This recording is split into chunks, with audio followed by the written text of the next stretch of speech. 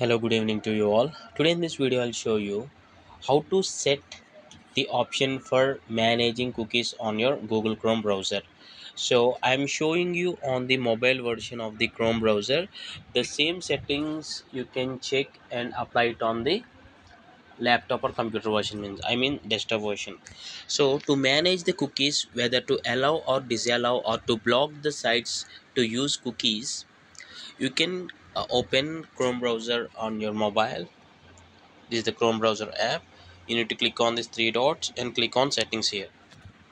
So once you click on settings, previously in the older versions of Chrome, cookies are directly available here, but now, yeah, under site settings, cookies directly option will be showing here, but this is on the latest version of the Chrome.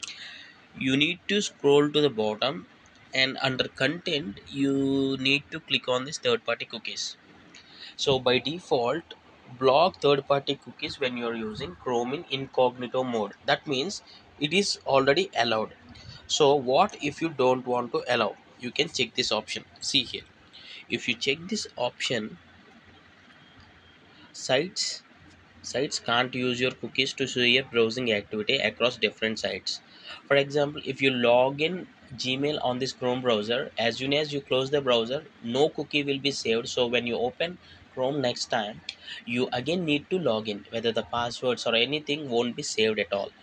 If this option is, check to this option. If you want to keep it to default, you can this. If you want to allow it, you can check it. So this is how you can manage cookies on your Chrome browser. I hope you like this tutorial, and thanks for watching. Have a nice day.